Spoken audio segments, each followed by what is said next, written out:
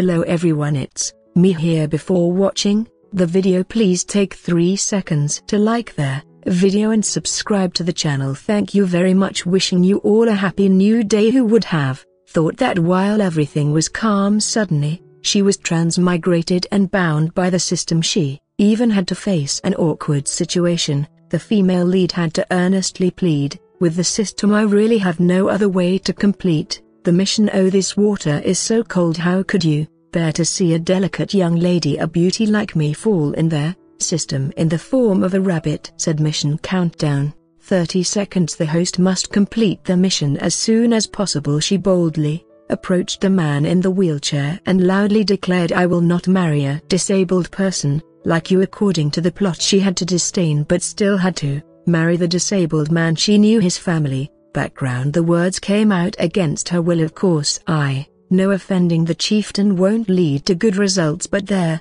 lines just kept coming out unstoppable. "The chieftain doesn't care what you say," he calmly looked at her and said. 3 months later, "I will send someone to escort Miss Hwa to the manor." She was astonished that the family had, after securing this daughter-in-law, even wanted to marry her. And then, as the chieftain had announced, an official wedding ceremony took place. They bowed to heaven and earth in their wedding attire. 3 loud calls rang out, followed by 3 bows. Then the husband and wife exchanged bows. Forced by fate, she fell into a plot that couldn't be more amusing. Poor me, a weak white rabbit who has strayed into a wolf's den. Her reluctant wolf husband looked at her as if he wanted to devour her, asking, "What's the matter? Don't you want this?" But everything took a 180-degree turn after she greedily her new husband's alluring physique. Her only intention now was, "I can only serve the wolf with my body." The man's legs were long and straight. She blushed as she stared, her heart screaming. Who could resist such a beautiful body? But reality slapped her in the face as he pinned her against the wall. She knew one thing: one day I'll devour you completely. He calmly smiled in satisfaction, asking, "Was it delicious?" Her saliva dripped in longing, but she remained conscious, reminding herself, "I can't be defeated by this evil villainess. I must not ruin the plot." In the romantic garden setting, the system appeared in the form of a rabbit. A mission notification sounded, "Please commit suicide in front of the chief and everyone else to demonstrate your unwillingness to marry into the manor. Complete the mission to receive a bee of blessings. Failure will result in punishment. Please quickly complete the mission, Your Grace." She was sitting admiring the flowers. Disturbed, she couldn't help but scold the system. "The previous missions were enough, system, but I can't swim. You know what if I jump in and immediately drown?" The little black rabbit reminded her, "The mission has 1 minute remaining. Please quickly complete mission." 59, Your Grace. 58. She immediately acted as a frail maiden, pleading earnestly, "Truly can't the mission be completed another way? Why must you she be so cold-hearted to make a young maiden like me do such a thing?" But the rabbit paid no heed to her meaningless words. It reminded her again, 30 seconds remaining for the mission. "Please quickly complete the mission, Your Grace." She could only grit her teeth, tears streaming as she cursed inwardly. "Damn system, just you wait." She suddenly stood up and said to Hu Dingzong, "Father of H. Manman, further, I do not wish to marry that crippled chieftain. If you force me, I'll kill myself for you to see." The man in the wheelchair was Chieftain Le, whom she was unwilling to marry. Without a moment's hesitation, she jumped into the pond as the servants panicked and rushed over, shouting, "Oh no, oh no!" The young lady jumped into the pond. She fell into the pond, inwardly cursing, "Stop shouting and save me." Instead she flailed, gasping for air. "I'm going to drown." Quading Zong's face drained of color, horrified as he watched his daughter struggle for life underwater. "It's over. I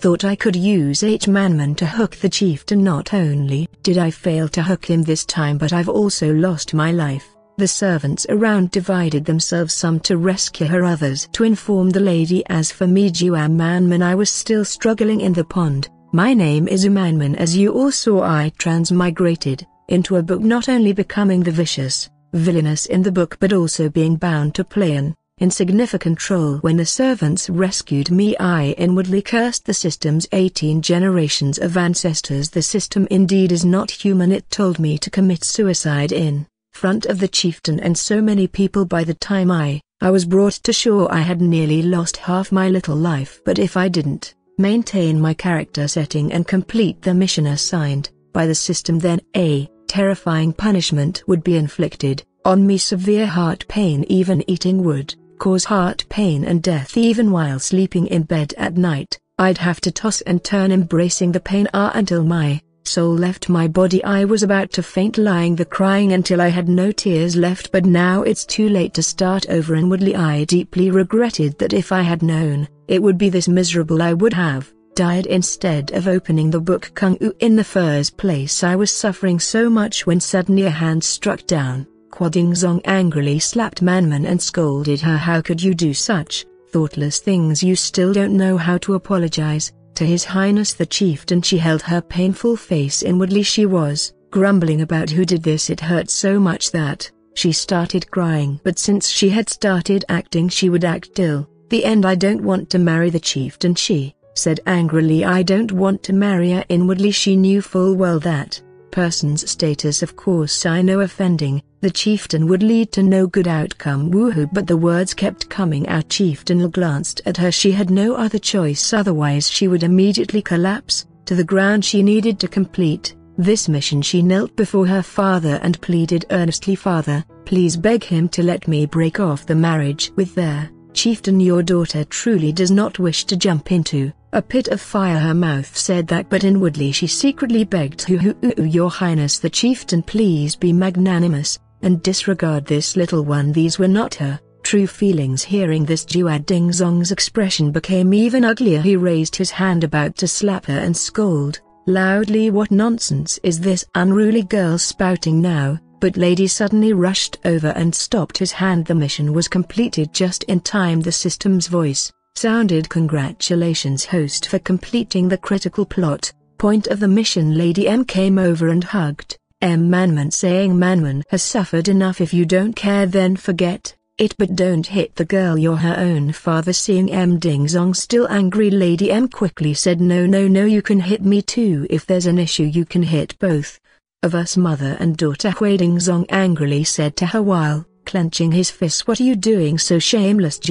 Manman was sheltered in her mother's embrace, sweating profusely as she thought, in any case I don't want to die anymore, but how do I back out now? Quadingzong apologized outwardly, saying to the chieftain, Your Highness, the little girl doesn't understand and spoke nonsense. I've troubled Your Highness, please don't blame the girl. But inwardly he sighed, thinking this matter of Minan's marriage to the chieftain might be called off, or I could try with my eldest daughter.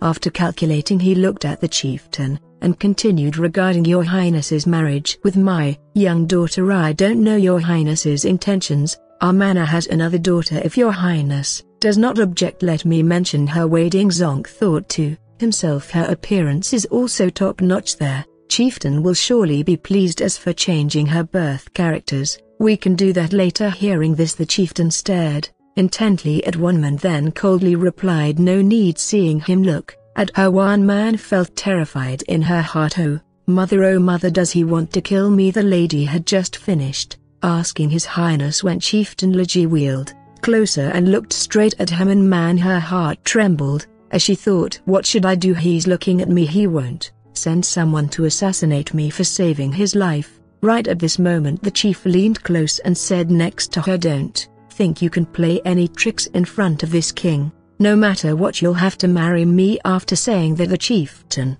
added, On the 3rd of next month this king will send someone to escort the two misses into the palace. Don't hit her again. After all, this king has already taken her as a concubine. Hearing this, Dingzong clasped his hands and obediently agreed. Umanan thought to herself in surprise, this is not a marriage cancellation, but according to the normal development he should be furious and immediately cancel the marriage with me, and then I would be forced to enter the palace with the female lead. The chief said to his subordinate, I'm tired, let's return to the manor. Their subordinate replied, Yes. She thought further, Why does he want to marry me? As the wheelchair passed by, the chieftain glanced at Manman. Could it be that he wants to take revenge on me? On the wedding day, red lanterns were hung up. The wedding ceremony began. He cried her eyes out as she sent her daughter off in the bridal sedan chair to her husband's home. The sedan chair gradually entered the gate while joyous music played. The surroundings were lively with guests attending. Manman and Li performed the ritual of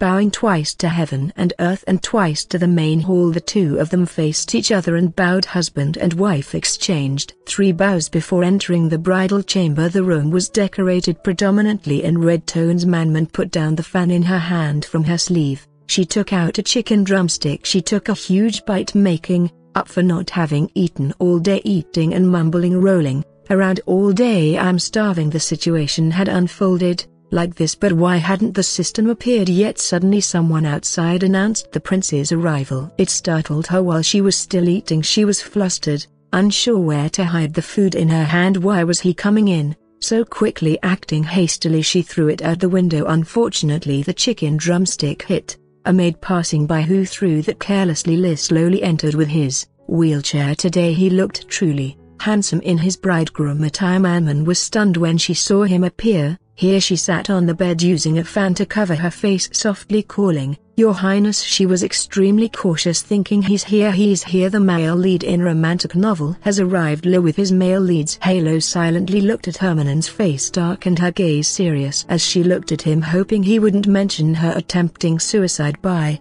refusing to marry him. Otherwise she imagined the worst case scenario, herself like a radish lying under Lee's sharp blade, being chopped into 8 pieces. Suddenly he called out Wayne, and hearing his voice made her tremble in fear, almost crying. She timidly called, "Your Highness," secretly hoping he must have forgotten. Right, he tilted his head and smiled. He reached out and took the fan from her. She was a bit puzzled by this action. He began questioning her. "Why did you wish to die that day and not marry this king as expected?" She screamed internally. "I knew he would bring that up." Lee snatched the fan from her hand. She began acting dramatically to respond to his question, because this concubine heard people say, "Your Highness is a very frightening person." This concubine was afraid, so she dared not marry. He moved closer to her body and said, "Oh, when you first met, how did you find this king?" She stuttered, unexpectedly unable to form words. "Your Highness is a man of perfect looks, unmatched in this world." Her praise was far from reality. He was indeed shaken to hear those words from her, for he was truly a villain. He found his wife rather amusing. He listened silently as she spoke. She continued praising him excessively, her intentions obvious. "Your Highness is a man of virtue and propriety, extremely upright." But she thought, yet his heart is wicked, his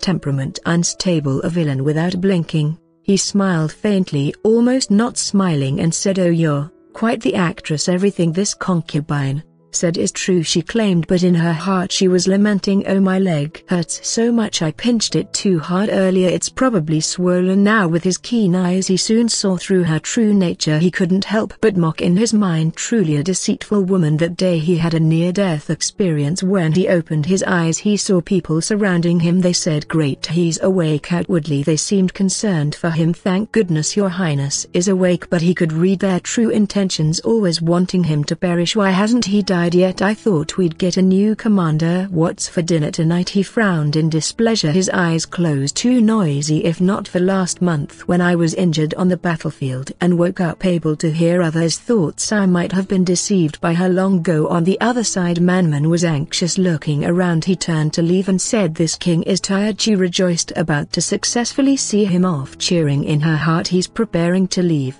"Great." He paused, hearing her pretend to lament. "Husband, won't you stay tonight? This concubine doesn't want to be alone." But if he couldn't hear her thoughts, things would be different. She thought, "You dare stay here? Just try it. Hurry and leave." She was worried. "I don't know how to avoid serving him tonight." Fortunately he turned back and said, "Who said this king wants to leave so early? Come here and help this king change clothes, then serve." She froze upon hearing that. "Change clothes and serve?" he teased. "Why the unwillingness?" Her face darkened as she replied, "No, I cannot attend to Your Highness. It is truly this concubine's blessing from 3 lifetimes ago to have Lee sit on the bed and let me help remove his robes." She fumbled for a while but didn't know how to help him take off his robes. Her hands kept searching until he impatiently asked, "How long will you keep groping?" He deliberately pulled her closer. He criticized, "The knot is here. You're so clumsy." She was slightly surprised by his action. Finally his robes were removed.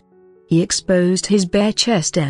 smiling and saying let's go to sleep. Manman was thin-skinned, immediately turning red-hot as if about to smoke, stuttering go to sleep. While Lu was leisurely awaiting her service, she clenched her fists, embarrassed. It seemed unavoidable. Rewind to the day she got married. In the room her mother guided her on serving the prince. Lady Ha said, Manman, you're married now, you must understand these things. Quick, look here, if you don't understand ask mother. She held an 18+ illustration in her hands, not allowed to look back to the present. She trembled at Lee's captivating beauty. To be honest, Lee's body is too perfect, but she was startled realizing she was looking at him strangely, her gaze fixed on him unblinkingly. His long straight legs seemed to glow, dazzling her eyes, but his legs aren't very convenient. Should I take the initiative? She blushed, secretly calculating jumping onto him first. Yes, that's right. She fell onto his body, then wanted to touch his skin and grope him. After not stopping, she would force intimacy with him, finally kissing him. Just thinking about it made her face flush. This is too stimulating. She calmed herself down, looking at him lying on the bed. He, on the other hand, had been observing her with an amused gaze all along. She blushed, quickly untying her belt and flying onto the bed. Then she swiftly grabbed the blanket. She curled up inside the blanket, leaving only her eyes peeking out. Watching Li, she mumbled, Your Highness, let's go to sleep. He replied with noble demeanor, Indeed, we should go to sleep. Manman screamed inwardly, Oh no, it's really starting. He had known what she was thinking all along. He spoke up to dispel her thoughts about getting on the bed. She innocently replied, Yes, let's go to sleep. But he made a displeased face and said, You cannot sleep here, you sleep over there. She was startled, bluntly kicked out by him without any mercy. She was angry but couldn't do anything, silently cursing him. I endured hardship and blame, tossing and turning with this wretched man, only to be kicked out from the bridal chamber in the middle of the night to sleep outside. His sharp knife-like gaze fell on Manman and he changed his tone to appease her. Yes, Your Highness, I'll go over the right away. Outside the moon had risen high. It was midnight. Manman had fallen into a deep sleep while she was still tossing and turning. He recalled her perverted gaze earlier when she looked at him as if she wanted to do something while he was asleep. Unexpectedly she fell asleep so quickly he found her sleeping posture quite telling. She was sleeping so soundly. He lay down and closed his eyes, thinking to himself, This woman is truly strange. He lay on the bed pensive, thinking back to the past, that day seeing her suicidal state at the Zhong on Mari's mansion. I thought of calling off the marriage. Little did I know I would later hear her inner thoughts. Her thoughts differed from her outward appearance back then. Manman desperately screamed, I don't want to marry. That contrary to that she was actually lamenting inwardly. Her inner monologue went on and on. He propped himself up, gazing at her sleeping soundly, and couldn't help but smile. That's why I changed my mind and didn't call off the marriage. I wanted to see what she would actually do, but it seems her boy-crazy reincarnated behavior is vastly different from what La had expected. In her heart, apart from those strange thoughts, there were no other schemes. Manman dreamed she was eating chicken drumsticks and even had bad sleeping habits that gave him a different perspective. Could it be that I was mistaken? Perhaps instead of overthinking I should probe further. In the morning, the sun had risen to Zhong high, but Manman was still deep in slumber, tossing and turning. Suddenly, she felt a chill from behind. Startled, she sat up. In a panic, her gaze still dazed and unfocused, appeared, saying, You're awake? She shyly asked, Your Highness, why are you up so early? He smiled and said, Early in the army I always rise at this hour. From now on you should get used to waking up at this time too. Hearing this, her face was full of black lines. From now on this wasn't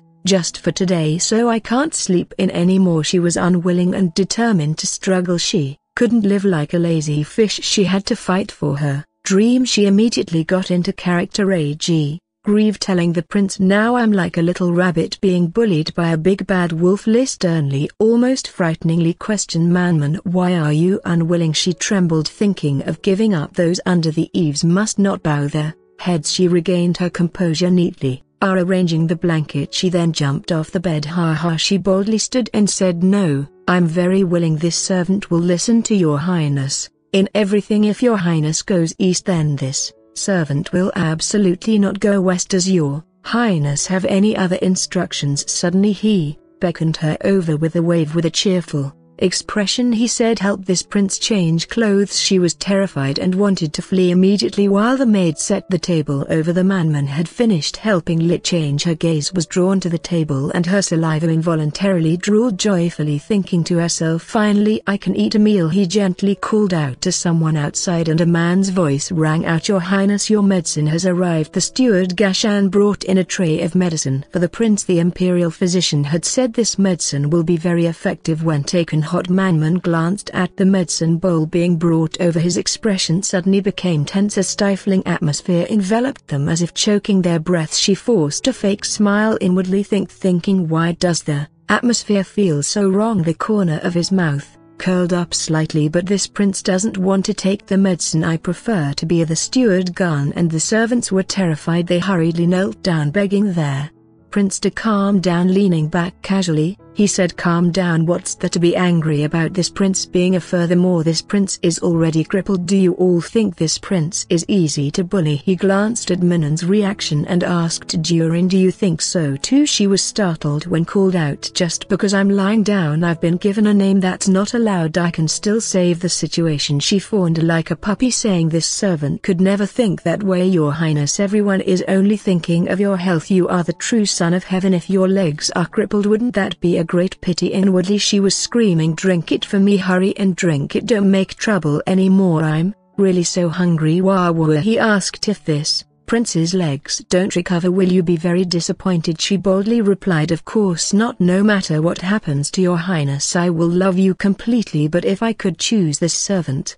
still hopes Your Highness can be healthy." She brought the medicine bowl to coax Li. "Your health is the most important," he replied. "Very good." He was about to reach for it, then heard her inner voice, "You want to drink it now?" Just as he brought the medicine bowl to his mouth, he suddenly pushed it back, saying, "Since you care so much, then you take a sip of this medicine first for this prince. See if it's poisonous or not." Her face turned pale with fear. It seemed there was no escape. She had to pick it up and take a sip, trying to appear fine, but inwardly she was in tears, saying, "There's no problem with this medicine, Your Highness. Please drink it quickly." He pretended to have a stomachache and said, "This prince told you to test the medicine with a spoon, not to put your mouth on it and bathe in it. Do you want this prince to drink the saliva from your mouth?" She was flustered and suggested, "Then this servant will tell someone to brew another bowl for Your Highness." He bluntly and coldly refused. "No need." Then he drank the entire bowl in one gulp. When everything was settled, he said, "All right, we can eat now. All of you withdraw." She was overjoyed, jumping up and down. "Finally we can eat." Gan bowed and acknowledged yes. She was like a starving tiger, continuously scooping food, chewing noisily. Munch. Next to her he took something out from his sleeve. He put a white pill in his mouth and swallowed it. Seeing this, she was a bit puzzled, stopped her chopsticks and asked, "Your Highness, what are you eating?" He calmly replied, "The medicine just now was poisoned, so this prince took an antidote pill." She was horrified, dropping her chopsticks, stuttering, What it was poisoned?" Li next to her was inwardly pleased, watching Man's terrified expression. She was indeed deathly afraid. It seemed her scrutinizing gaze was silently observing Manon's reaction. The fox's tail was revealed and he became wary. Her hands clenched tightly, but contrary to expectations she kept clearing the food from the plates, thinking to herself, "Anyway, I'm going to die. I need to eat my fill. Why fear death when I'm going to die? I might as well become a well-fed ghost." He had a gloomy expression, watching her eat as if this was her last meal. After a while the carriage was running briskly on the empty street. Inside the carriage, Li silently watched Manman eat to her heart's content. He said with amusement, "Actually you could have eaten a bit more in case you die. Then you could become a well-fed ghost as you wished." She asked curiously and innocently, "How did Your Highness know this servant wanted to Manon? How did Your Highness know there was poison in the medicine? And if you knew, why did you still drink it?" She suddenly paused, her gaze accidentally meeting his. A dark aura emanated from him as he fixed her with a furious stare. "Prince, hasn't anyone told you? The more you know, the sooner you die." She trembled, forcing a nervous smile, terrified beyond measure. Finally, the carriage came to a stop. "Servant, Your Highness, we've arrived at the Duke's residence." The prince waved his hand dismissively. "Come here." She hesitated, unsure of what to do. until he grabbed her wrist, startling her as he drew closer. She stammered, "Manon, your highness." He pressed a finger to her pulse point. "Prince, what are you thinking?" Outside, the servants began lowering the palanquin. He stepped out first, reminding her to follow him into the Duke's residence. As they entered, she suddenly realized her hiccups had stopped. "Manon, I'm not hiccuping anymore." "Your highness." "Yeah," he scoffed, watching her smile foolishly. "Prince, be quiet." At the Duke's residence, they were seated in the guest room. A servant entered, bowing respectfully. "Servant, please, have some tea and pastries." "Your highness." "Madam, I will inform His Grace the Duke." Manon stared at the pastries, unable to look away as saliva pooled in her mouth. The prince noticed and deliberately picked up a pastry. "Prince, do you want one?" She swallowed hard but tried to restrain herself, forcing a polite response. "Manon, this servant is not hungry." "Your highness, please, enjoy." But inside, she was screaming, "I want it so badly, but I must endure." "Why do humans only have one stomach?" He took a bite, savoring the flavor, and smiled. "Prince, this is delicious." She listened intently as he described it. "Prince, the almonds are crispy, the milk flavor is rich, it's truly delightful." Her frustration grew, and she cursed silently. "Don't say any more, you scoundrel." Seeing her sulking, he was satisfied. Just then, the senior eunuch entered. "Eunuch, your highness, the Duke is unwell and cannot receive guests. Please forgive him." The prince's gaze turned cold. "Prince, if my mother's illness persists, she should continue resting. I'll visit another time." He turned to leave, and Manon quickly followed. As they reached the gate, Le's younger brother, Li Lao, appeared. "Li Lao, elder brother, you're back." "And this must be the young lady, Dang Wu. Her beauty is like a flower." "Elder brother, you're truly blessed." Li Lao smirked. "You've had a difficult journey. I'll have the kitchen prepare a feast. We should drink together." He continued rambling. "By the way,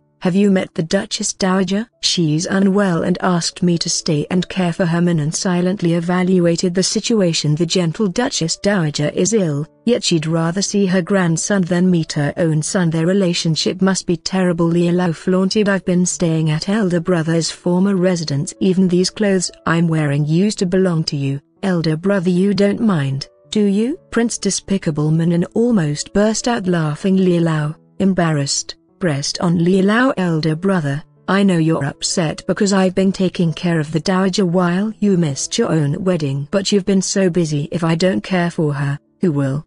He looked at the servants around him. "I know you're unhappy because the Dowager favors me. If that's the case, I'll leave." The servants knelt, holding him back. "Servants, young master, if you leave, who'll care for the Duchess?" Li Lao feigned sympathy. "But I can't let elder brother be unhappy. Even though elder brother doesn't often visit the Dowager, there's still blood." The prince, growing weary of the act, tilted his head. "Prince, you know I'm the real master here, wearing my clothes, staying in my rooms. Does that mean you can inherit my title as Duke of Tanghua?" Li Lao turned pale, his true intentions exposed. Li Lao, thinking, how did he guess? "I came here to force him to leave. I can't give up now." The prince's mocking smile widened. "Prince, you're abusing your power, huh?" He showed no mercy, ordering the servants, "Prince, strip him of those clothes. I want to see for myself." Li Lao cried out in fear as he was forcibly undressed, leaving him in his underwear. A servant hesitated. "Servant, your highness, what should we do with these clothes?" The prince didn't hesitate. "Prince, burn them." Manon gasped. Manon,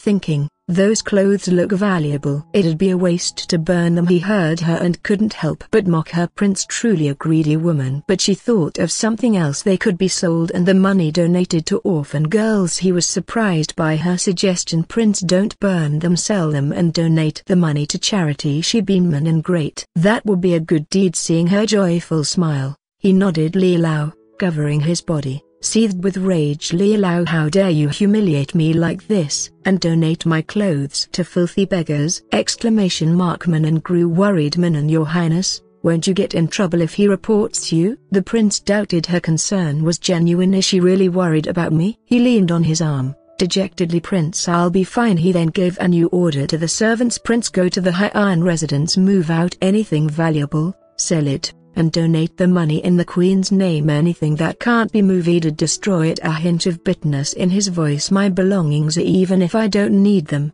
I don't want a dog wearing them at the High Iron residence." The servants smashed everything. Manon watched in astonishment, feeling a pang of sadness. Manon, thinking, this is where he grew up, he should be filled with nostalgia, yet he shows no attachment whatsoever. Suddenly, a malicious voice echoed, voice Liti, you are your father's misfortune, you caused his death, yet you dare return and humiliate your brother. As Liao entered, accompanied by the Maris of Nuren, Liti's mother Liao gritted his teeth. Liao, your majesty, my brother humiliated me, but that's not all. He knew you were ill, yet not only did he refuse to serve you, he ordered the destruction of the prince's residence. He's gone too far. The Maris of Nuren approached coldly, questioning Liti. Maris of Nuren, isn't Liti dead yet? Yet you treat your brother like this, even destroying his Heian residence. Are you trying to rebel? Manon, angered, thought, the Maris of Nuren avoids her own son, yet because of her grandson. Maris of Nuren, you unfilial son,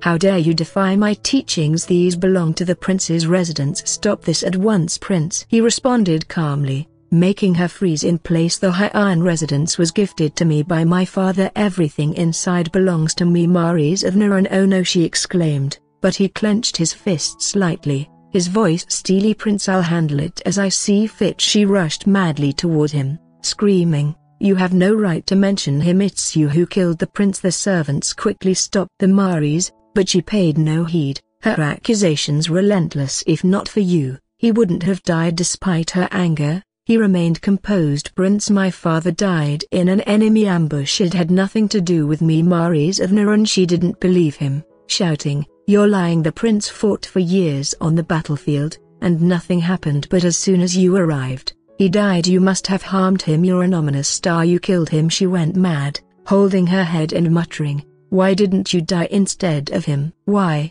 can you still live like this? Why didn't I strangle you to death when you were a child? If I had, the prince wouldn't have died. Her eyes filled with hatred as she spoke, her words dripping with cruelty. Yes, if you had died, the prince could live again. Slowly, she took out a poisoned hairpin. You die. Suddenly, she thrust the hairpin, aiming to stab the prince. Ignoring her pleas to stop, the hairpin pierced flesh, blood splattering everywhere. It was Manon's tender white arm that had been stabbed. She had stepped forward, using her own body to protect the prince. He was surprised by her sudden action, and she forced a smile, trying to reassure him. Manon, your highness, I'm all right. The wound is not deep. He was speechless at her rashness. Manon, it hurts so much. That hairpin wasn't poisoned, was it? I won't die from lockjaw, right? He turned and scolded her. Prince, I didn't need you to save me. Don't be so foolish again. Hearing this, she couldn't help but exclaim, oh. He looked coldly at the disheveled Maris. Prince, go back, he ordered. Manon. Everyone left, leaving the Maris collapsed on the ground. Her remaining memories were of a large and small figure holding hands, a once attached place now silent and filled with memories. Later, back at the Heian residence, Manon was diligently applying medicine and bandaging her wound. The prince watched her, stunned by her determination. Manon, it hurts so much. A warm feeling seemed to seep into his heart for this woman, so clearly frail, yet at that moment, she had protected him. His gaze was fixed on her as he wondered to himself, what on earth is she thinking? Manon approached and asked, your highness, what are you thinking about so seriously? He turned away, avoiding her gaze. Prince, although you are very foolish, I have always been clear about rewards and punishments. You just blocked a blade for me. Or whatever reward you want, just say it. She exclaimed in surprise at being offered a reward. This could actually be rewarded? She pondered carefully. But it seems I don't lack anything. If you really want to reward me, then suddenly, she looked up, her face lighting up. Manon, I've got it. She turned to him with a flattering look and said, your highness, may I have a soft mattress? This bed is too hard. It's really not comfortable to sleep on. He was a bit surprised by her simple request, thinking he might not agree. Manon, she pleaded with a pitiful look, it's cold without a mattress and blanket. A soft pillow would be fine too. He was deep in thought. It seems she really only wants a blanket. But he reflected on himself, recalling the cruel words he had heard from others in the past. He's a fool. How can he command an army? How can he fight? In the end, isn't he just a waste? I don't think he'll ever get better if I give my daughter to him and she bears him a child. Then I'll kill him at that time. Won't that Grand Chieftain manor then belong to me? In that bitter reminiscence, he realized that, since gaining the ability to read minds, He had heard most of these calculations, the suspicions and hostility from everyone. Meanwhile, Manon had only hoped for his nod of approval. Manon, I just want a blanket. That bed is so hard. If I continue like this, I'll definitely get a backache. He looked at her, beside him, and thought, but she doesn't have any ulterior motives. A while later, a palace maid entered to report, Maid, Your Highness, there. Maid, the blanket is ready, she announced. Prince, he coldly instructed. Very well, you may leave. Manman joyfully rolled around on the new blanket. Thank you for the reward, Your Highness. He unconsciously smiled. I didn't expect something so simple could make her so happy. She remained immersed in the warmth the blanket provided. He sighed, leaning back in his chair. Prince, I'll stay in her room for a few more days. That way, those people will know my attitude and won't dare to plot against her so easily. That night, the early moon had risen high in the room. Manman was sound asleep when suddenly, she let out agonized moans. Who knows what she was dreaming of to make her struggle so in her sleep? In her dream, she was reliving her childhood. A hand grabbed her head, ignoring her pleading cries. Young Manman, no, no, father, don't hit me anymore. I promise I'll listen, just don't hit me anymore. The cruel man's voice cursed. If not for this unlucky star like you. He forcefully pushed Manman's head down,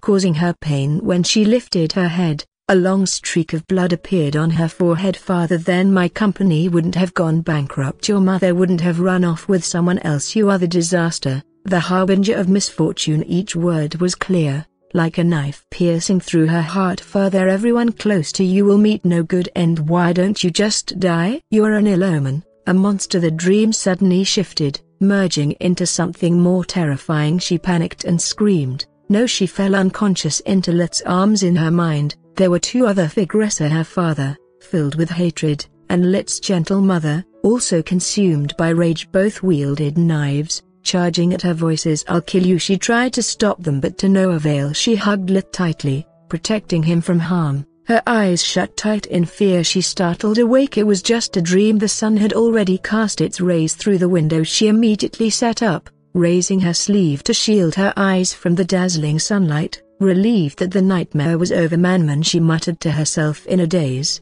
it's fine, the nightmare is over. From outside came the voice of a maid. Maid lady, who? The ladies of the West Garden wish to see you, she asked the maid, puzzled. The West Garden? In the reception room, Manman sat solemnly, with Garn beside her. A group of ladies knelt below, weeping bitterly. Ladies, please, my lady, take us in as maids. Don't drive us away. We only wish to serve you. Manman turned and asked Garn quietly, Garn, why are these ladies weeping so bitterly? What did you do to make them feel so wronged? Garn, flustered and feeling wronged himself, explained, my lady, these are all people sent by the Emperor, the Empress Dowager, and the Crowned Princess. How dare I neglect them? They have been well treated these days. I even told them to eat well, so why are they making such a scene? He continued, it's just that the prince instructed me to send them to the West Garden. He doesn't want to see them anymore. Seeing the ladies kneeling on the ground, Manman asked, puzzled, if their food and drink are good, why do they still beg to stay and serve me? Garn replied, my lady may not know, but they are unwilling to suffer in the West Garden, unable to see the prince. They just want to get close to him. Suddenly, Garn's expression changed. He tensed and quickly knelt down, saying, the prince is here. Before Manman could fully realize,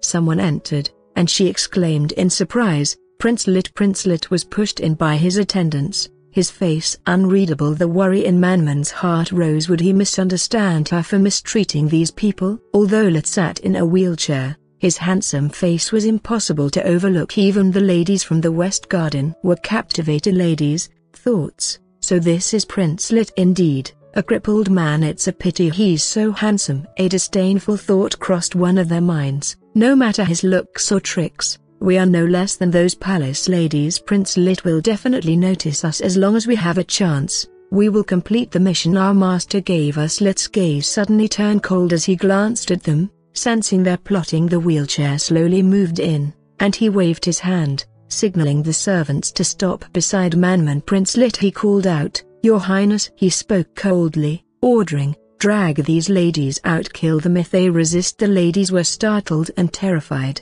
their faces drained of color. The subordinates forcibly dragged them out, ignoring their frantic screams and pleas. "Ladies, your highness, spare our lives, your highness, please." Seeing the situation spiraling out of control, one lady broke free and took out a hidden dagger without hesitation. She rushed toward Lit with the intent to kill. In this critical moment, Lit remained unusually calm. Manman, horrified, instinctively moved to protect him again, but Prince Lit grabbed her wrist, gently holding her back. Their eyes met, and he silently pressed a secret button on his chair, firing 2 darts to subdue the attacker. Manman was dazed, not fully understanding what had happened. Only then did he release her hand. "Prince Lit," he calmly ordered his subordinates, "take them away.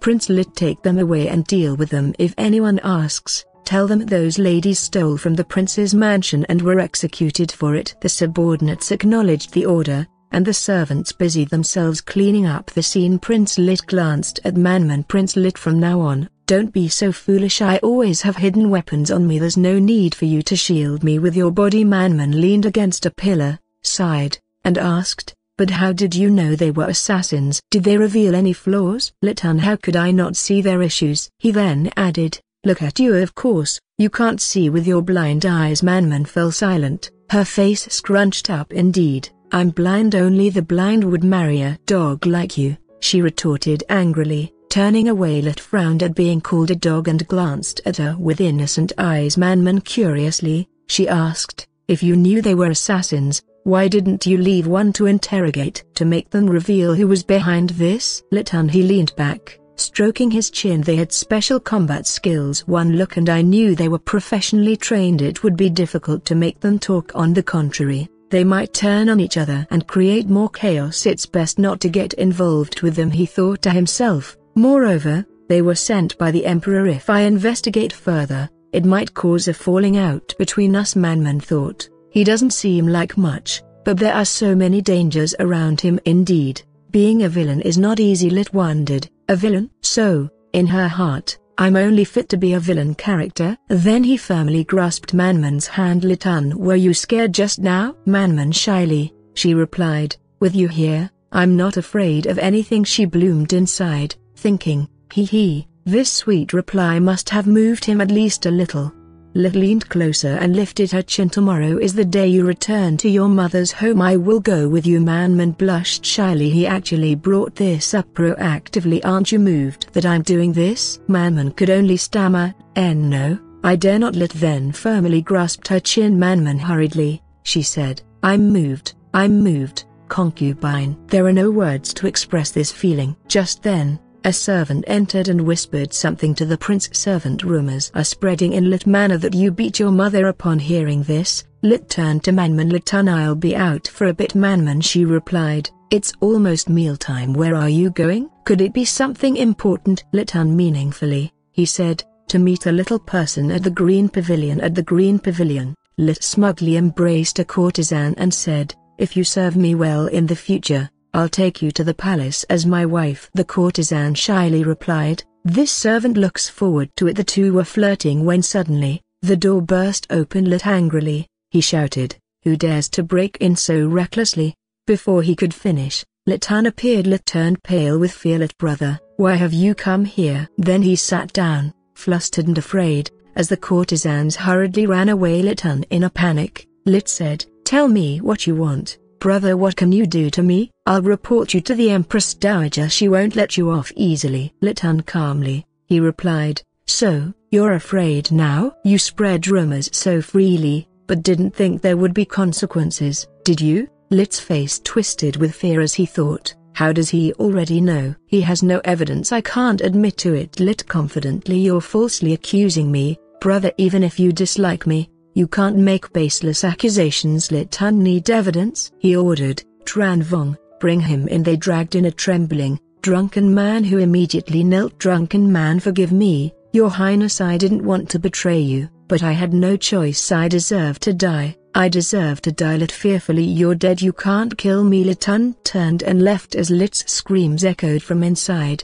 "You useless waste. The prince won't let you live in peace." Litan ordered, "Remember to take him to the palace tonight." Tranvong replied, "Yes, your highness." Then added, "The emperor requests that when you're done here, You visit him, he has something to discuss with you. Lit's face darkened as he replied, in the Imperial study room. The Emperor's voice rang out sternly. Emperor, have you dealt with it, Lit? I know Duchess Nguyen has caused you much humiliation, but after the Duke of Tranquil passed away, it was a heavy blow for her. She couldn't take it and went mad. As I've heard, Lit recalled that day when Duchess Nguyen glared at him hatefully, saying, "You ungrateful wretch, go die." He listened coldly as the Emperor advised, "You're her child, whom she carried for 10 months before giving birth from start to end. She only loved you." Lit Han smiled bitterly, whispering, "Is that so?" "I used to think a mother's love was the greatest in this world." The Emperor pondered, then said, "Ha ha,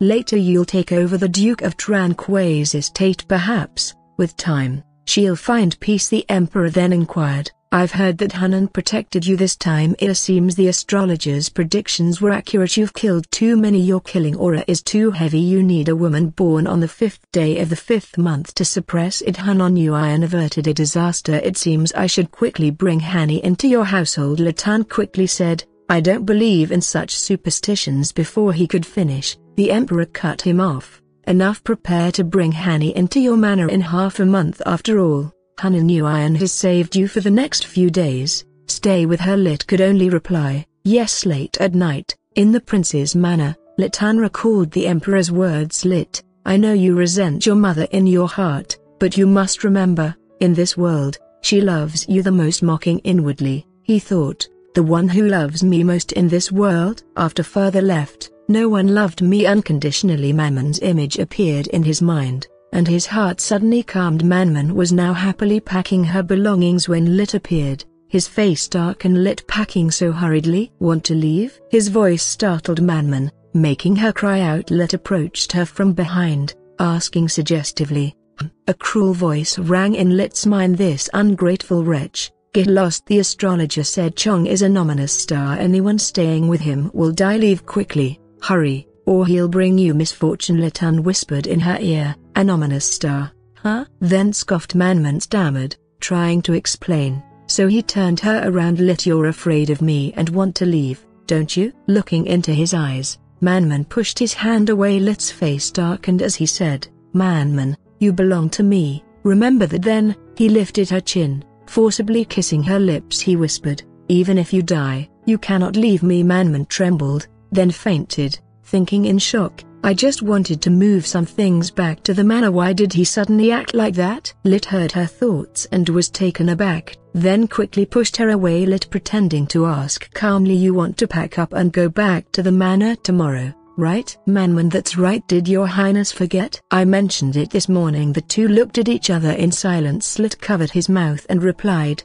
"I didn't forget. I'll go with you tomorrow." Manman looked at Lit, puzzled. The next day, on the carriage back, Lit sat beside Manman, who had her eyes closed, resting. Manman pondered, "Didn't expect Lit to follow me home." She suddenly blushed. "But last night, he was afraid I'd leave out the window." Now, she saw people bustling to provide relief to the citizens. Voices rang out loudly. "Voices, slow down. Everyone will get their share." Seeing this, Lit explained, "I took some things from the Hyon Manor and used your name to raise donations for this whole month. You ladies will stay here to provide relief." Hearing this, Manman asked curiously, "Why did your highness want to use my name?" "It's your money. You should use your own name." Lit coldly, "Nonsense," she excitedly thought. "I didn't expect the legendary Kai Wong to be an upright person and quite adorable." Hearing this, Lit's ears turned red. He thought to himself, "How dare she call me adorable? So disrespectful. It seems I must teach her a lesson." Before he could speak, the servant outside had already announced, "Your Highness,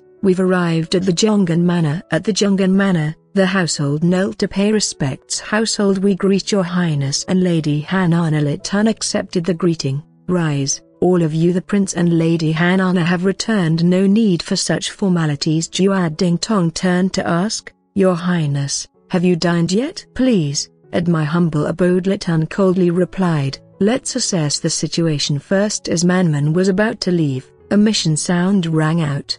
A mission prompt suddenly rang in Manman's mind. "Host, slap Lady Hukan with a heavy slap. Time limit, 1 hour. Upon completion, you'll receive a red envelope reward. If you fail to complete the mission within the time limit, The host will be subject to punishment. Please complete the mission promptly. Manman was furious. System, you're being ridiculous again. You're always trying to harm me. In the living room of the Jungan Manor, Lady Hua flatteringly offered tea, saying, Your Highness, please have some tea. Manman sat dazed, thinking, although there are circumstances where I, Manman, must slap Lady Hukin, I'm not entering the palace anymore. Why can't I escape this fate of opposing her? Life is not easy, but I should still try to find a solution. Manman turned to ask Hashi, elder sister, have you been well lately? Hashi took her hand and said, Today is the day you return. Why ask about me? She's doing well. The old madam has been preparing her wedding trousseau lately. It seems in a few days, she will indeed marry Tongding. Her eyes sparkled with delight, showing her joyful mood. She unexpectedly repeated, getting married? In this imperial harem, Lady Hukan had a betrothed husband, Tongding. They were a matched couple, the two innocents, but before they could marry, Tongding was snatched away by Manman. Manman, you've liked taking the lady's things since childhood, leading to her wanting to call off the marriage. Tongding said to Hukan, I'm sorry, I cannot marry you. The one I love is Manman. Manman arrogantly slapped Hukan, calling her a useless thing, saying, Your man can be snatched away by me. Now I've proven how useless you are. What good is finding me? If you have any issues, find your original man. Due to Hukan seeking out Manman to argue, she was slapped again by Manman. From then on, the two were completely estranged. Or perhaps I could start from here. Manman suddenly thought. She stood up and said, Excuse me, father and mother, I just remembered, child, there's something I need to find elder sister about. Elder sister,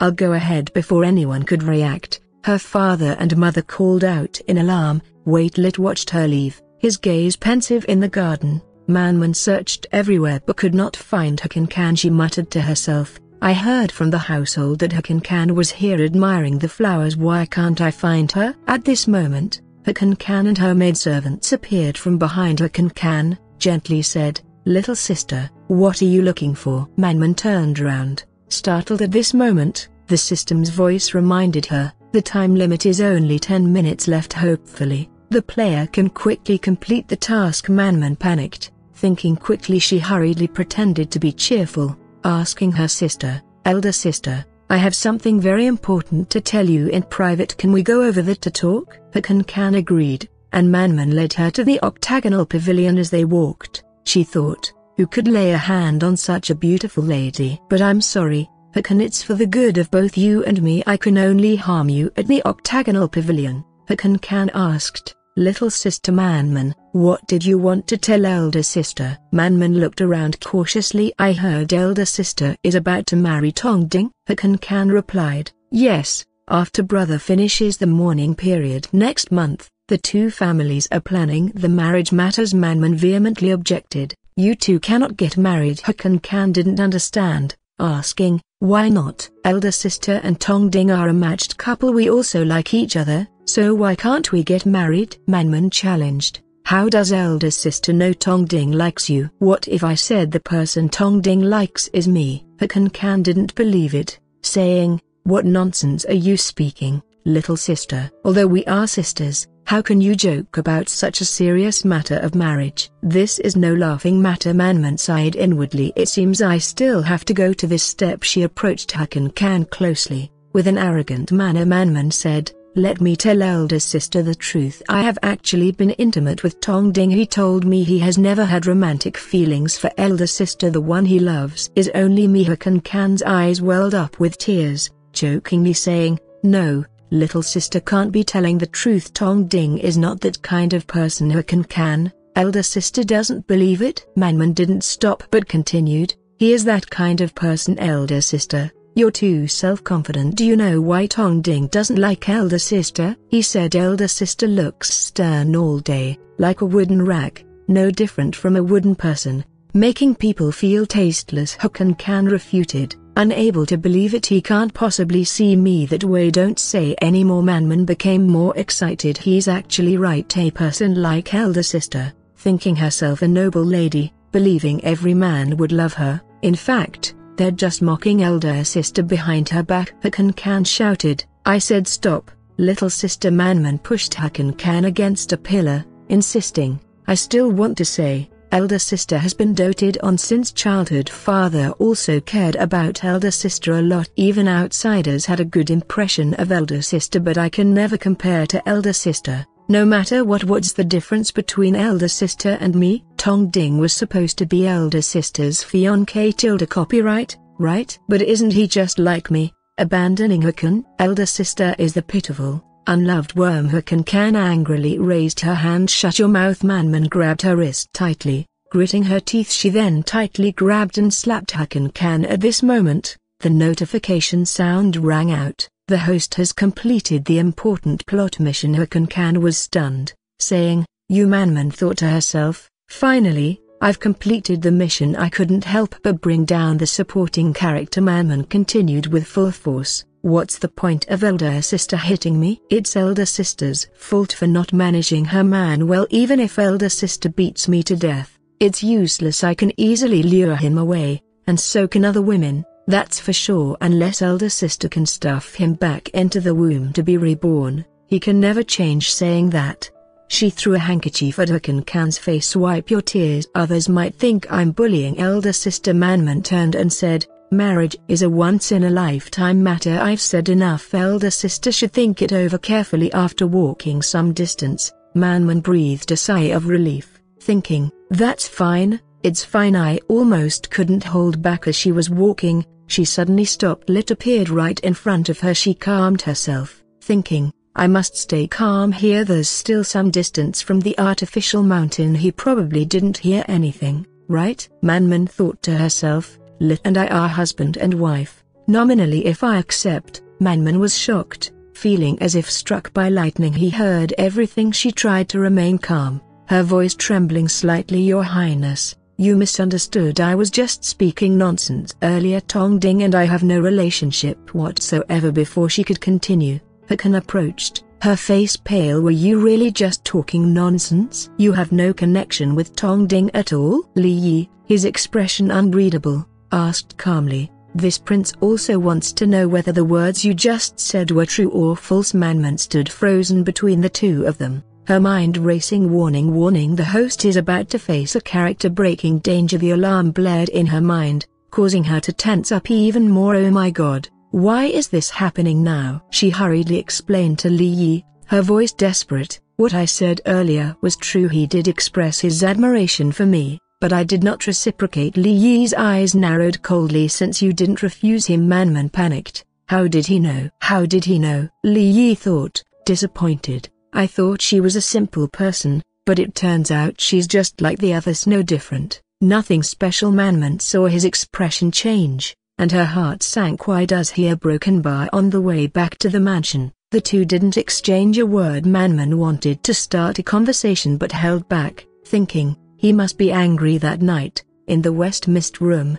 Manman held the newly acquired jade bone healing ointment, the system's voice ringing in her mind. Host has completed the mission. Reward 1 box of jade bone healing ointment. This ointment is a healing artifact. Apply it to the affected area, and after treatment, it can regenerate bones and tendons. She thought to herself, this is indeed a good item. Maybe I could give it to Broken Bar. She hesitated, thinking of Li Yi, but he's angry with me now. I should wait for a better opportunity. She tucked the ointment under her pillow and fell asleep. Meanwhile, Li Yi had a nightmare. He struggled to escape from piles of soldiers' corpses, shouting, somebody, save. Further, he woke up in a cold sweat, disoriented. After a while, he glanced at Manman's bed. It was empty. Last night, I didn't let her return. Did she really not come back to sleep? He wondered. The next morning, Li Yi finished dressing and looked at the bed next to him. Last night, she didn't return. Did she really sleep somewhere else? Manman's maid, Zun, said sadly, Miss, you still haven't returned. Manman was frantically applying makeup, her hands shaking. Look how haggard I am. A Broken Bar. Don't you think it's enough? Zun took a deep breath. It's enough, miss. You look so haggard you could scare away ghosts. We should go quickly. The prince has arrived at the Goodwill Hall. Manman hurried. Wait, I haven't taken my treasure yet.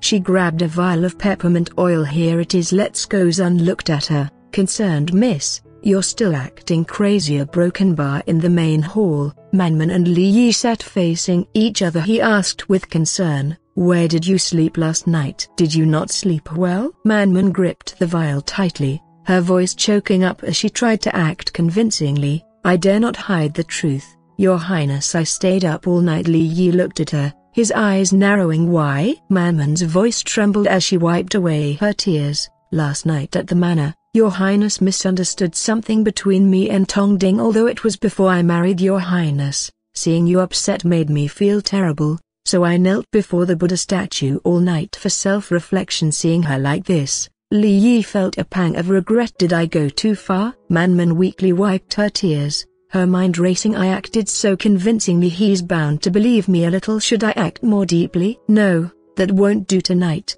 I must return to the West Miss room. I just remembered the bed there is more comfortable," she continued, sobbing, applying more peppermint oil. Her tears flowed more heavily as she said miserably, "Your Highness has hurt this servant's heart deeply. Seeing Your Highness unhappy makes me feel terrible." Li Yi seemed touched and said, "I truly didn't expect you to be so sensitive, to feel so bad over a small matter." In her heart, Manman thought, "Oh mother, the effect of this peppermint oil is really potent. Just a little bit, and my eyes are already red outwardly." She gently and understandingly said, "How is this a small matter? If Your Highness is unhappy, it's a big deal. This servant is truly afraid. A broken bar. If Your Highness gets angry, you won't need this servant." Anamabuhu. Li Yi watched her act so convincingly, thinking to himself, "This woman's acting is truly formidable. If I couldn't hear her inner voice, I might have believed her words." He waved her over, and Manman stepped closer, surprised and curious. "Your Highness?" He gently took her hand and said,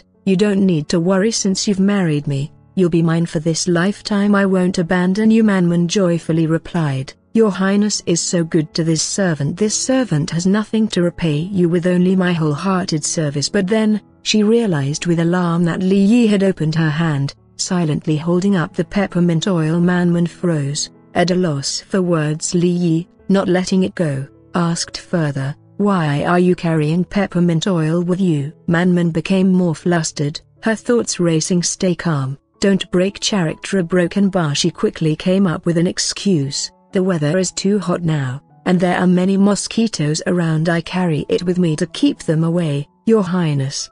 Manman, trying to maintain her composure, added, "Mosquitoes seem to be naturally attracted to me, so I carry a bottle of peppermint oil with me to be prepared." Li Yi seemed to believe her, replying, "I see, that's how it is." Hearing this, Manman thought, "He actually believes it." Suddenly, he grabbed her wrist, lifting her up and pulling her into his embrace. Alarmed, she found herself face to face with him as he brought his face close, sniffing the air around her. "The corners of your eyes smell of peppermint oil. Could it be that you were bitten by mosquitoes this morning?" Manman hurriedly closed her eyes, flustered as she explained, "No, it's not that. This servant was bitten by mosquitoes yesterday and felt itchy, so after washing my face this morning, I applied a little." He continued, seemingly unconvinced, "So, it seems the Han Chinese have a constitution that attracts mosquitoes well. In this mountainous region of mine, we have mosquito-repelling incense. How about you stay with me from now on?" Manman tensed, swallowing hard. "Although my little nest isn't as luxurious as the prince's residence, if I move here, I'll have no privacy at all. But if I refuse?" He broken bar. She glanced at Li Yi's darkening face and could only meekly, yet flatteringly, say, "No, no, no. Being able to stay with Your Highness is this servant's blessing for 3 lifetimes. This servant is overjoyed. How could I not want to?" Tears streamed down her face as she thought, "Oh no, I've lost my freedom now." Just then, the senior butler brought in the antidote. He was startled to see the intimate scene between the two. "Oh heavens, it's still daylight. What are these two doing?" However, he maintained a professional demeanor and said, "Your Highness, please take the antidote." Manman quickly got down and watched as the prince drank the antidote. The senior butler swiftly took his leave. "Why does the prince have to take an antidote for poison?" she wondered. Li Yi looked at her and explained, "This antidote is a reward from the emperor. In the process of delivering it here, who knows how many people tampered with it. If we carelessly say it's poisoned, not only can we not catch the mastermind, but it will also drive a wedge between the Emperor and me. Manman asked. So, Your Highness pretends to be poisoned, waiting for the mastermind to let their guard down and then seize the opportunity to strike back? Li Yi replied calmly, the poisoner is not foolish enough to be deceived. There's no way to fool them, so yes, I'm truly poisoned, not pretending while detoxifying. I can only reduce the toxicity, not eliminate it completely. Manman worriedly said, you're paying too high a price. Li Yi remained calm, quoting, the art of war states if you don't enter the tiger's den, how can you catch its cubs? Manman understood and nodded. Indeed, the meal proceeded as usual, but she suddenly paused, realizing, wait, for such an important matter, why is he telling me about it? Her heart raced as she pondered, could it be that after telling me this, he wants to kill me to silence me? Li Yi, upon hearing her inner thoughts, was speechless, or perhaps he was provoked by something. A broken bar. Surely Nota, he doesn't seem like that kind of person. Then why did the prince tell me about this?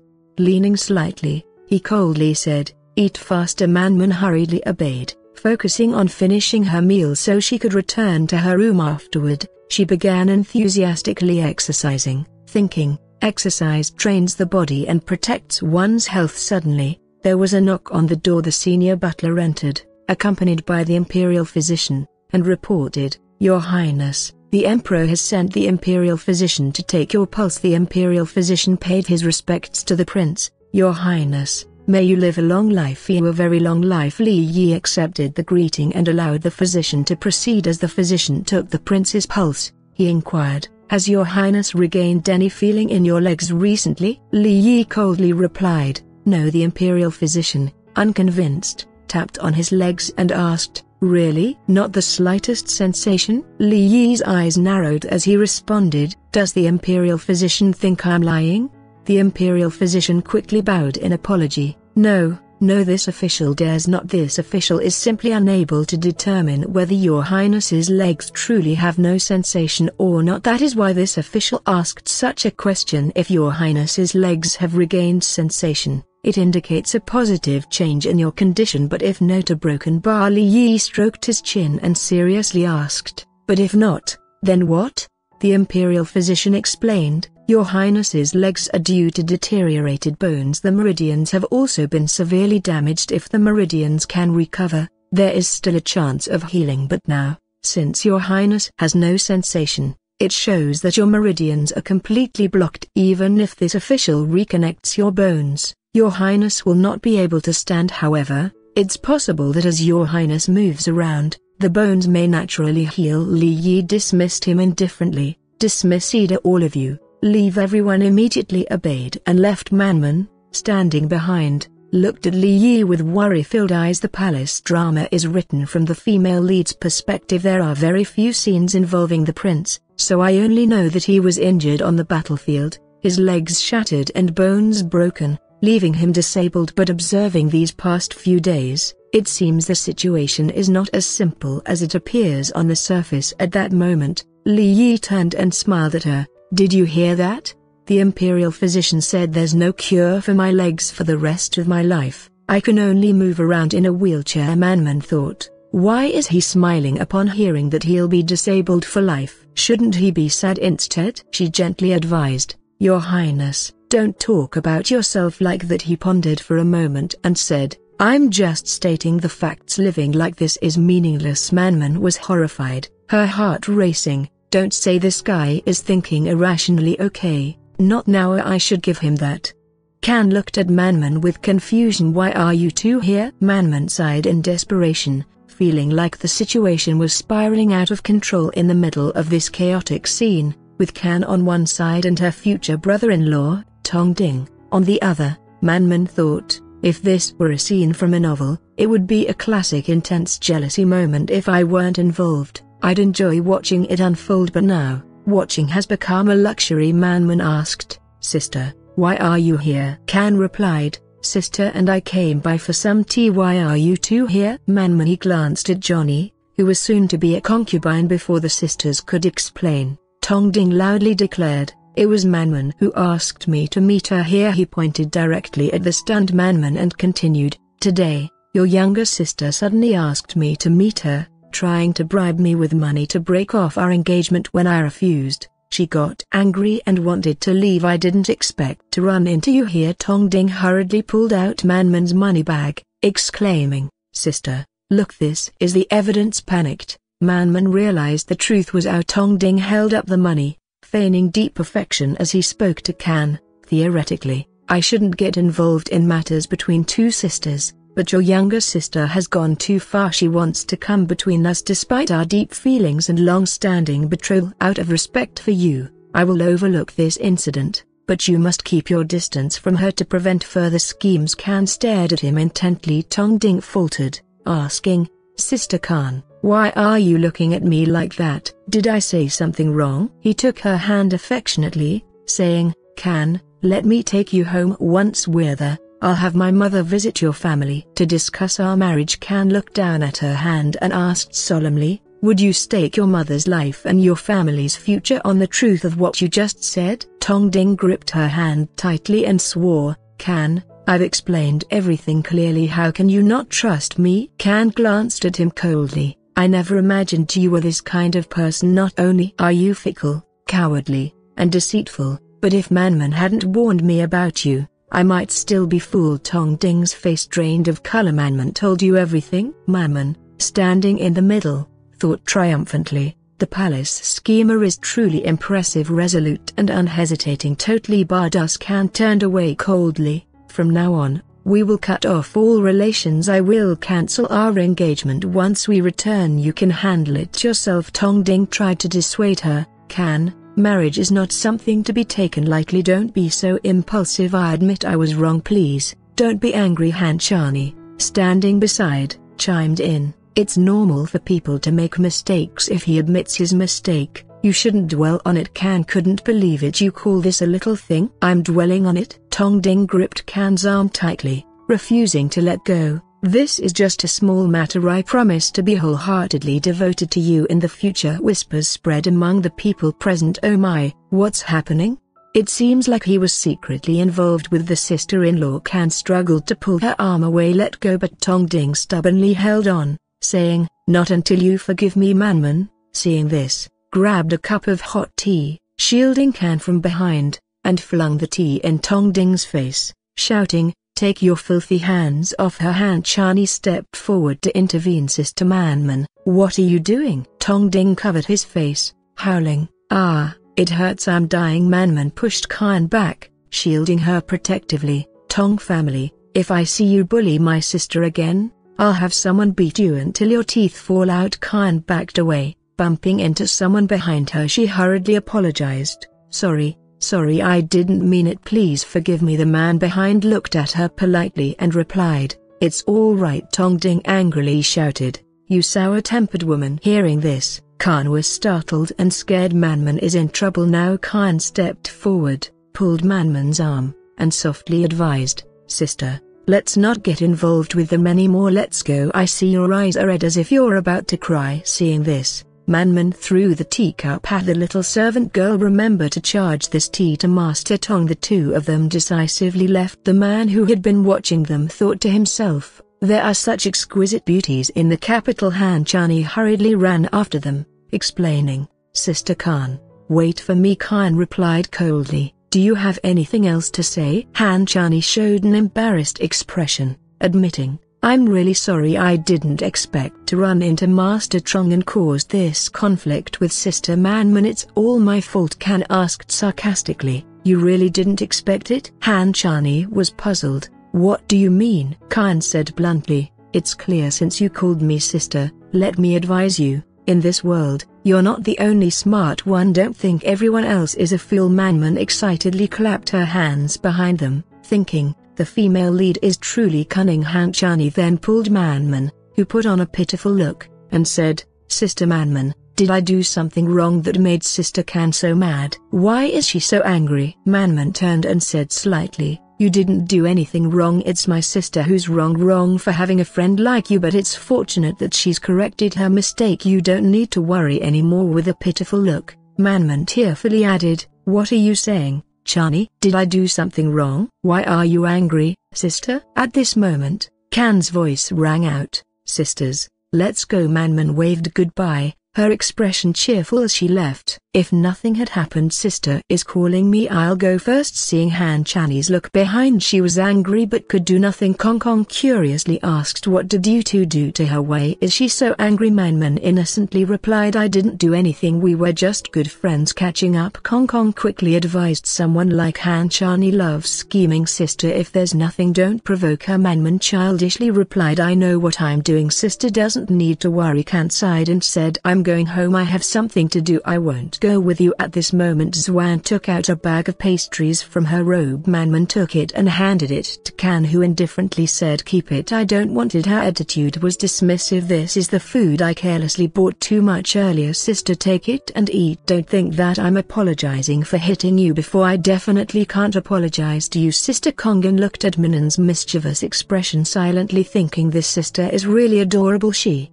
quickly pinched her cheek and swiftly left, saying, I'm going home, I'll come another day to drink tea and eat pastries. Manman looked at her blankly. Xin said, the young lady and you have a great relationship. Manman stood dazed, holding her cheek. Her voice was full of joy. That night at the Prince Kyo Wang's mansion, Manman returned just in time for dinner. She thought, I spent too much time at the tea house, I thought I wouldn't make it back in time. Liu was sitting reading a book while waiting for her, saying, you're finally back, sit down and eat. She hurriedly replied and sat down. Li said with a strange tone, look at this dish, is it as good as the tea houses? Manman was surprised, thinking, does he know about the tea house today? How could he know? Manman judged that the incident had just occurred an hour or two ago. The prince couldn't have known so quickly unless she was certain he sent someone to follow her. Li suddenly said, I did send someone to secretly follow you. Manman was surprised. He knew what she was thinking, but outwardly she acted touched. Her yes welling up, saying, Your Highness did it to protect my safety. I'm so moved. Your Highness is truly kind-hearted. I'm so touched I could cry. But in her heart she felt the complete opposite. This perverted dog, damn it, how dare he send someone to follow me? She forced herself to act sincere and flattering. I'm so fortunate to be married to Your Highness. It's a blessing I cultivated in my past life. He glanced at her and questioned, if that's the case, why did you still want to meet your lover in private? Manman quickly explained, lover? What lover? Your Highness is my only lover. If you say that, it really hurts my heart. Li curiously asked, then why did you still meet him? Manman hurriedly explained, I didn't mean to, I just ran into him on the road. I wanted to clarify things with him, but I really didn't meet him in private. If you don't believe me, you can ask Xin. Li stared at her intently. There was no other sound in her heart. It seemed she wasn't lying to him. He finally let go, saying, eat your meal.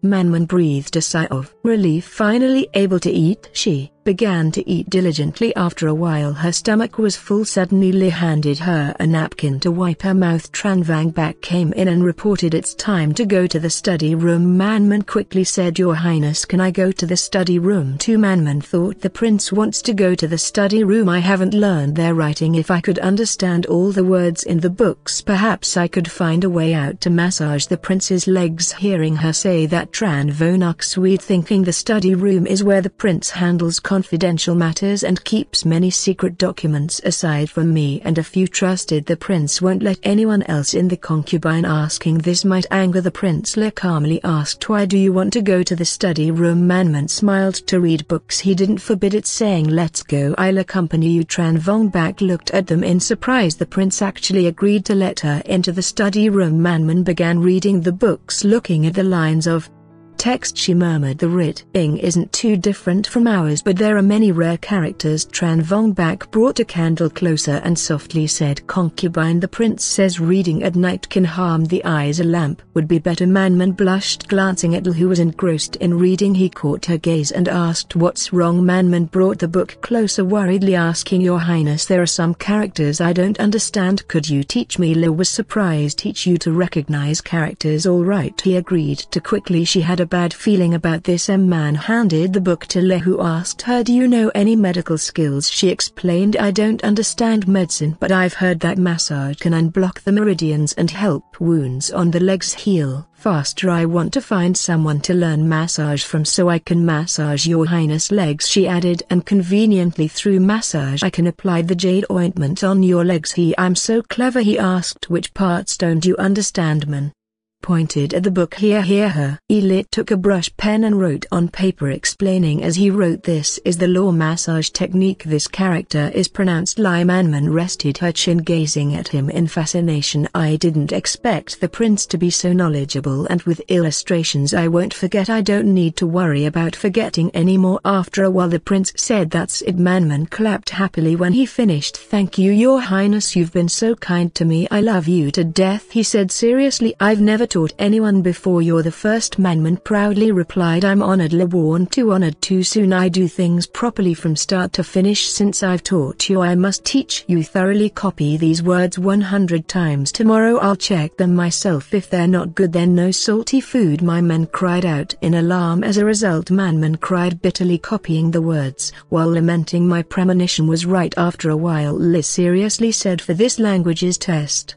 you only got 3 points. Even if you took it with your toes, you couldn't score higher than this. Copy this test 100 times for me. Manman pleaded miserably. Teacher, I beg you. Suddenly a loud voice called out, Prince Zhao. Manman woke up in fright. Luckily, it was just a dream. Behind her, Wan Nan's voice rang out. Why are you so terrified? Could it be that I'm your nightmare? Manman started explaining. How could that be? Your highness saved me from nightmares. You're my god, my ideal. Suddenly asked, it's the second day now. Have you finished the homework I assigned in the study room? Looking at the pages Manman wrote, Liz said with a headache, I never thought anyone could write so poorly. Manman felt ashamed, regretting making the prince laugh at her. Then Li told her, come here, I need you. Before he could finish, Li grabbed her wrist and pulled her into his embrace. Manman shyly asked, what does your highness want to do? He raised his hand and caressed her face, his voice gentle. Now that you're in my embrace with just the two of us, what do you think I want to do? She blushed, flustered, thinking, what does he want to do? Could it be that he wants to be lewd in broad daylight? Lip pushed her down, pinning her under him, staring intently. Manman shut her eyes tightly in fear, thinking to herself, does the prince want to take advantage of me because of my beauty? I'm just a young girl, in my teens. I can't do this. Then she thought, but the prince is so handsome, it might not be so bad. Maybe I could. Thinking that, Manman parted her lips. Waiting, Liz stared at her intently, then suddenly said, you're really interesting. Manman opened one eye and looked at him in surprise, exclaiming, ha. Then she suddenly came to her senses, screaming and trying to push Li away, but Li grabbed her wrist and pulled her into his embrace. He started guiding her hand to practice writing, speaking gently and slowly. He said, Manman shyly thought the prince wants to teach me how to write properly. I overtaught things. She blamed herself for the misunderstanding. After a while, Liz sternly pointed at the paper, telling her, write it again yourself. Manman thought angrily, he's also at fault here. She turned to Leah and said, could I write somewhere else? I feel a bit strange like this. Strange how? He asked seriously. What's strange about it? Do you find my legs uncomfortable? Able to sit on her face quickly showed delight. No, sitting on your highness's legs is very comfortable. Then she diligently continued practicing writing. Lu watched her from behind, then suddenly leaned in closer. Manan's hand shook and she stopped angrily, saying, your highness, what are you doing? I'm still writing. Seeing her blotted strokes, Li said seriously, your mind is not calm enough. Writing requires focus without being affected by external factors. She cursed him inwardly for being so shameless. Li sternly tapped the table a few times, reminding her, continue. Manman wrote angrily. At this moment, Li suddenly reached from behind and touched her necklace. Manman turned around angrily. He again looked serious, saying, focus on your writing, don't minutes. Me. Manman thought, this scoundrel is definitely doing it on purpose. Before I only found him unpredictable and hard to grasp. I didn't expect him to be so despicable. Li repeated, despicable. This time I'm warning you not to misbehave, otherwise I'll really get angry. Li raised his hand and smiled. I won't misbehave. Manman resumed writing, but this time the prince placed his hand on her waist. Manman angrily leaned back, shouting, your highness. She pushed his hands away as if taking advantage. He murmured, go with the flow. Manman found a rope and tied his hands, saying cheerfully, great, now I can write in peace. In her heart, little Manman thought, men only know how to affect my writing speed. Li looked at his bound hands, gazed at her fondly and whispered, even small creatures have many tricks. Man began practicing writing. After a while she focused on reading books in the moonlit evening. Manman returned to her room, writing in the morning, reading books in the afternoon. Today was truly a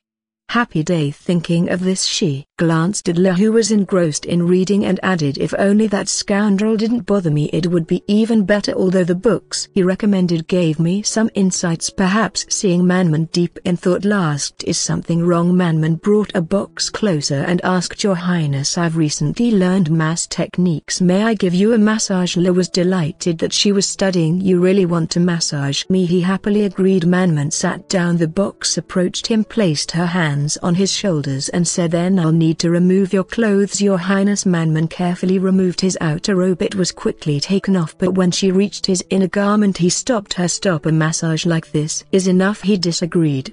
But the book says not to massage through fabric, plus I need to apply ointment on you. It'll be difficult for me to do that with your clothes on. She gently persuaded the prince, please allow me to remove it. He didn't stop her anymore. Sighing, he said, if you're not afraid then do as you say. Manman began removing his inner garment. In her heart she thought, what's wrong with exposing his legs? She rolled up his pant legs. His legs were covered in wounds. She hesitated. He looked down intently and asked, does it make you feel sick? Manman turned her head, thinking, why would I feel sick? She remembered years ago my father beat me until I was covered in wounds, but luckily my grandparents cared for me and never looked down on me. How could I find someone else's wounds? Sickening. She looked at him seriously and replied, it's fine, it'll get better, trust me, I'll definitely help you recover. Le turned away, clutching his robe tightly, and said in a low voice, don't give others false hope. Manman moved closer to him. I'm not giving Anyan false hope. Manman took his hand and looked at him sincerely, saying, I know you can recover, Your Highness. How about we make a bet? I can heal you if I win. You must agree to one condition of mine. Lu looked at her intently. He thought, there are those who have caused me suffering, but also those who are gentle with me. She extended her finger and said seriously, shall we bet? His heart fluttered. Those wounds have left scars in my heart, but the gentleness also wants to spread to me. La made a gesture to her. I bet. Manman thought, I want him to experience that gentleness too. Manman gently rolled up his pants. She lightly touched the wounds on his legs. Lu watched her intently. Gentleness caressed her face. A sweet scene unfolded. Suddenly he heard her thoughts. So even the great demon king can be gentle, Lu thought to himself. So in her heart, I'm the great demon king. After the massage was done, Manman stood up and said to him, tomorrow is the day Husha passes through Namo Gate. I need to pack and leave.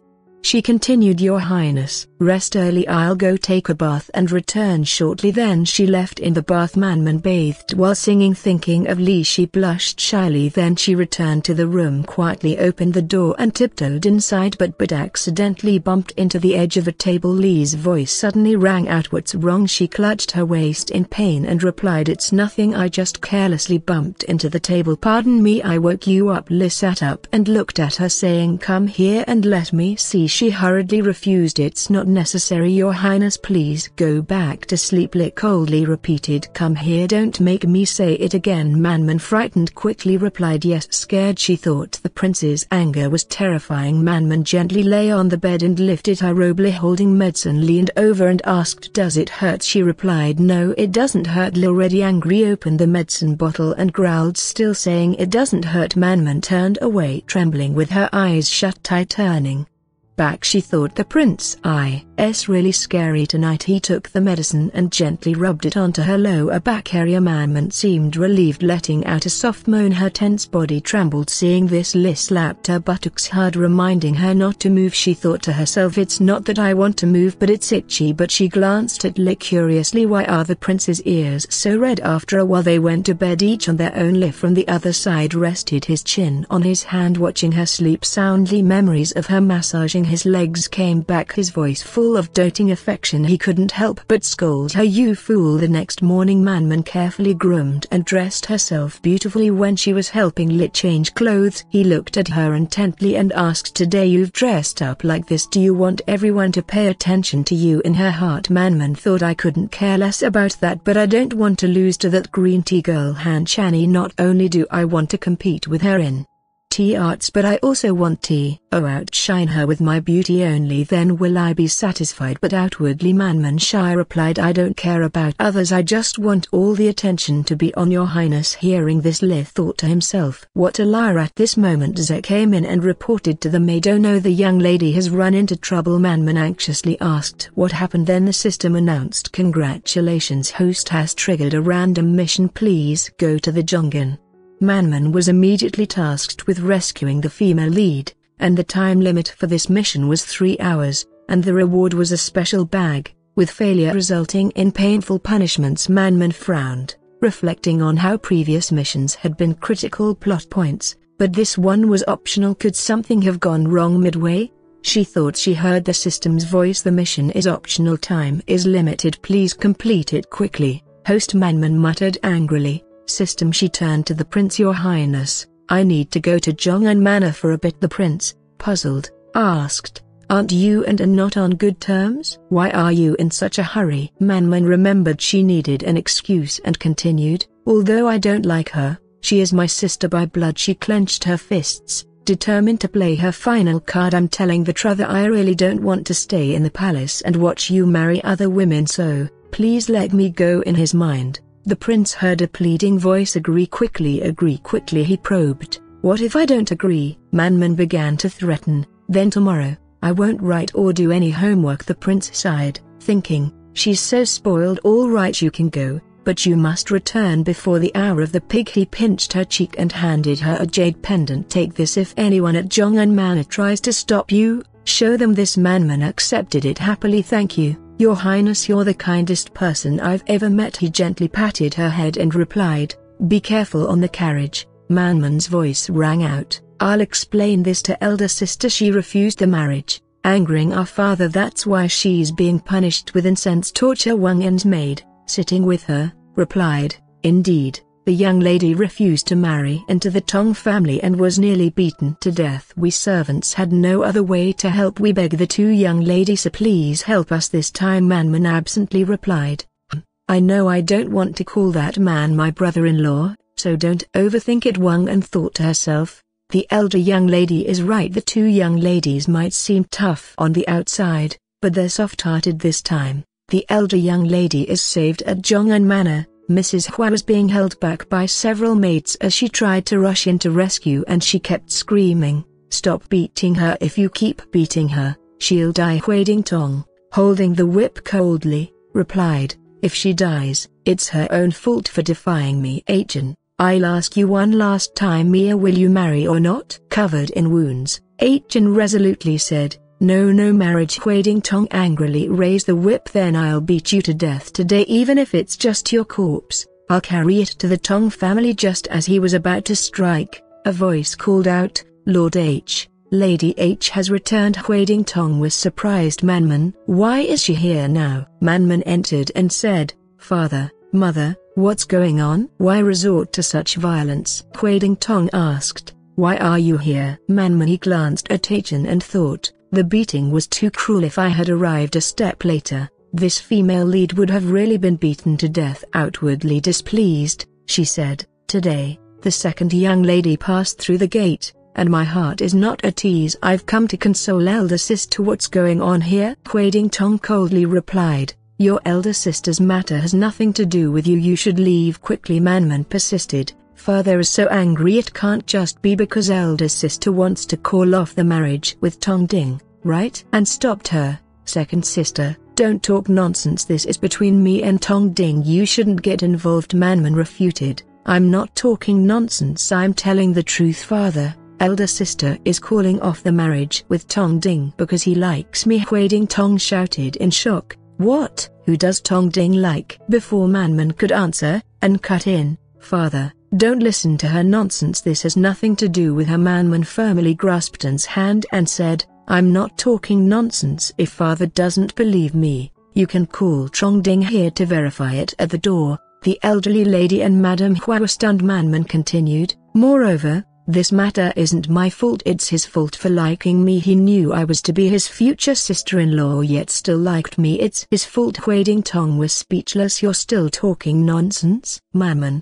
angry at the insult to her mother, defended Madame Hua. What right do you have to say my mother is unfit? My mother is 1,000 times better than you, father, who sells his daughters for glory. Huading Tong gritted his teeth. Shut your mouth. How dare you speak of me like that? He raised his cane high. Manman stretched out her hand to shield and cried out in alarm. Both Madame Huan and ran to protect her. Manman continued defiantly, why should I shut my mouth? Why shouldn't I speak the truth about you? Are you afraid I'll make it a reality? Madame Hua advised her to stop, but Manman stepped forward, saying, that's right. Initially, I was willing to drown myself in the lake rather than become the concubine of the Prince of Oa, but you still forced me to marry the Prince of Now. Elder sister doesn't want to marry Tong Ding, but you're still forcing her to do so.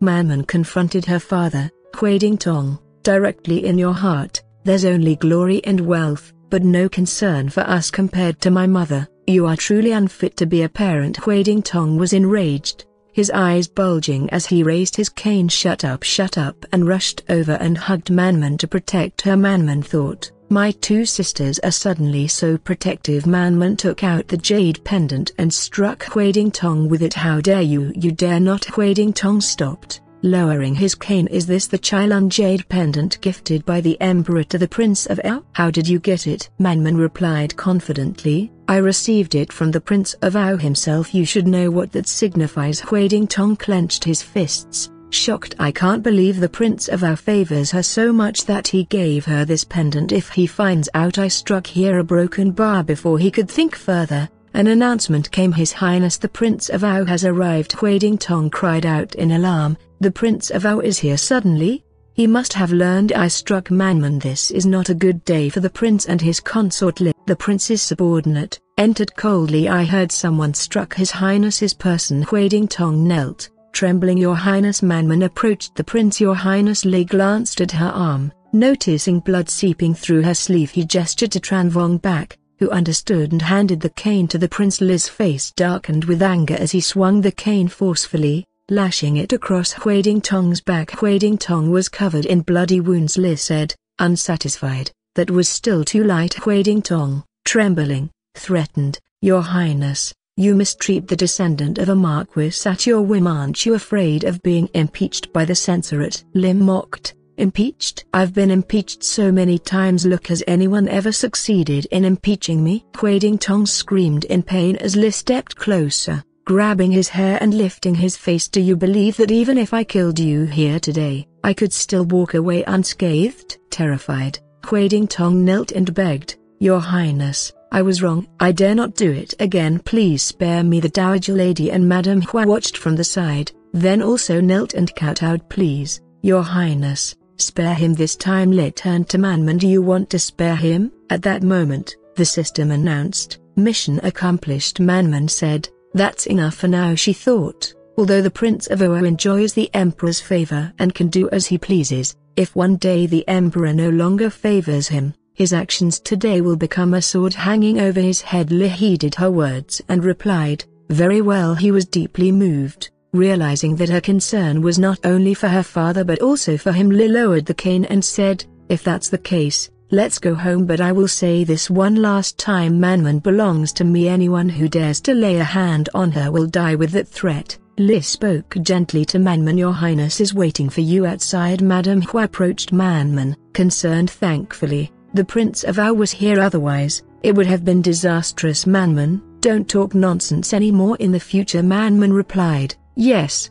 mother, and also came to her and said, my two sisters, I heard from Manhwa that you came to rescue me today. Thank you. Manman showed disdain. No need to thank me, sister. I was just in a bad mood and came to visit, not to rescue you. Don't flatter yourself. She then handed in a vial. This medicine is for you. Don't overthink it. I don't want others to say that one man's sister got beaten black and blue, and touched Manman's nose gently and joked, right. I'll definitely apply it properly, so you don't have to worry. Manman, embarrassed, ran off. I'm not worried about you, sister. Don't flatter yourself. The Prince of Ao is waiting for me. I'm going ahead. And watched her leave with a smile. My little sister is so adorable. Outside the Zhong'an Manor gates, a carriage was waiting. The servant relayed the message that the lady was invited to board. Manman stepped into the carriage and shyly asked, Your Highness, Today isn't cold. Why did you come out when I had just passed through the gate? The prince replied calmly, I heard you were being bullied, so I hurried over. Manman was flustered, thinking, did someone spread the news? Oh Lord, the prince broke his seclusion for me. How touchingly. Silently cursed, you fool. As they returned to the manor, Manman pushed Li's wheelchair. The head butler hurriedly reported, they're back. The lady is waiting for you at the Jade Pavilion. Li turned to Manman and said, what is she waiting for me for? I'm tired. Go to the Mountain Sea residence. Manman thought, she's waiting for you. Of course, she wants to do this and that in the bedchamber at night. Do you want to break your illusion? Li read her thoughts and pondered, why are you so eager to push me away to someone else? He urged, let's go. Lady Hua. Manman obediently pushed him to the Mountain Sea residence. Inside the home chambers, a maid's voice reached the lady, who was fanning herself while waiting. Hearing the maid, she hurriedly asked, the prince has returned? The maid replied, no, he's not coming to the lady's place. Upon hearing this, the lady was disappointed, and the fan in her hand dropped. The maid continued, moreover, I heard that Lady Hua has been spending nights in the prince's Mountain Sea residence these past few days. The lady's face turned pale. Everything around the prince is managed by Lady Hua. Her face distorted with anger. The maid worriedly cried out, my lady. A broken bar. The lady's tears streamed down. She grabbed the maid's hand and said, go and summon the prince. Tell him I've fainted. The maid ran out, shouting, someone come quickly. The lady has fainted. The lady lay on the bed, biting her finger and waiting anxiously at the Mountain Sea residence. A sweet fragrance permeated the air. Manman gently massaged the prince's feet. Suddenly, a voice from outside reported, Prince, a message from the Jade Pavilion. The lady has fainted. Li, puzzled, said, if she has fainted, summon the palace physician. Why call me?